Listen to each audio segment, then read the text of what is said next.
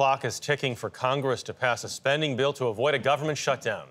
House Speaker Kevin McCarthy, who is facing challenges within his own party, outlined a new plan that he says is confident will help end the standoff once the House returns Tuesday.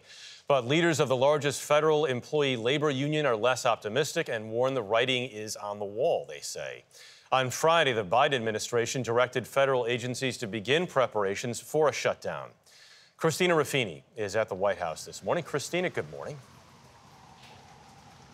Good morning, Jeff. As you can see, we're getting some of those effects from Ophelia behind me, but most of the focus is on the storm on Capitol Hill. Now, with news that lawmakers were going home this weekend, instead of staying to work out a deal, President Biden took to social media to say, last time there was a government shutdown, 800,000 Americans were furloughed or worked without pay.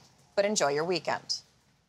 The federal government is bracing for a funding lapse, warning federal employees that if Congress can't strike a deal before October 1st, they could see a pause in their paychecks. We still remain hopeful, although the writing's on the wall. I believe we have a majority here, and we can work together to solve this. The House will be in order. House Speaker Kevin McCarthy has been fighting with hardliners in his own party, trying to get them to pass a stopgap measure until they can work out a larger spending bill. I still believe if you shut down, you're in a weaker position.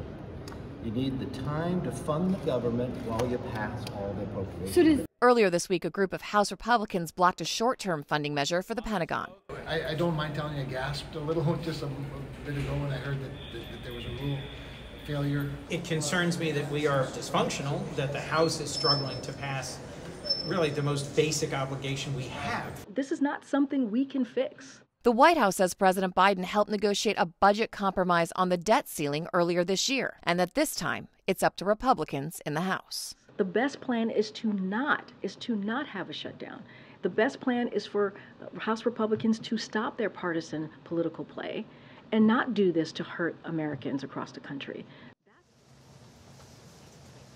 There are roughly 2.2 million federal employees. Some might be furloughed temporarily, and other essential workers will have to keep coming in, but without a paycheck. Nancy?